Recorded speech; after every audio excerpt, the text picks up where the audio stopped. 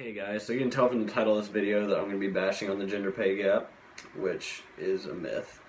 I hear from time to time that women make 77 cents to 78 cents to the dollar that men make, which is completely untrue because these statistics are taken over a broad range of occupations, which doesn't reflect the reality of the situation. If women were to make less than men for the same job, one, it would be illegal, and two, we'd have less men in the workforce because companies could save 23 cents hiring women instead of hiring men.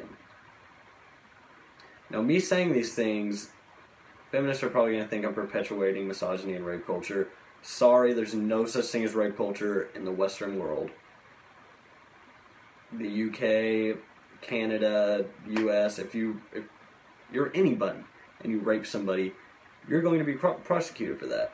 Now, if you want to see a real rape culture, go to the Middle East where men are free to rape women and the police don't do anything, government doesn't do anything. That is a rape culture. We do not live in a rape culture.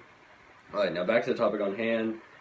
These statistics that show women make less don't take into account that they make different career choices. They want to have a family. They take more time off than men. On the other hand, it shows that men take more overtime, take less days off. That's why they're more appealing to employers.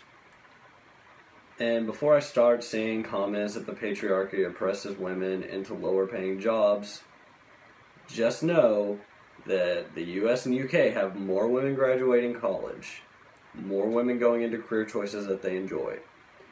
Now, their male counterparts are doing the same thing, but women are going into lower paying jobs while men are going into higher paying jobs that require more hours and more dedication that women aren't really willing to put in because they're wanting to raise a family, or they want more time off, and I'm going to get things like, oh, women and men are the same. No, women they don't handle stress as well as men.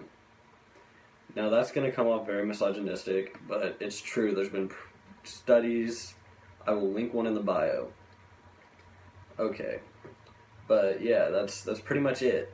If you still believe in the gender pay gap, you're falling for militant feminist propaganda, and you're just as big of an idiot as they are.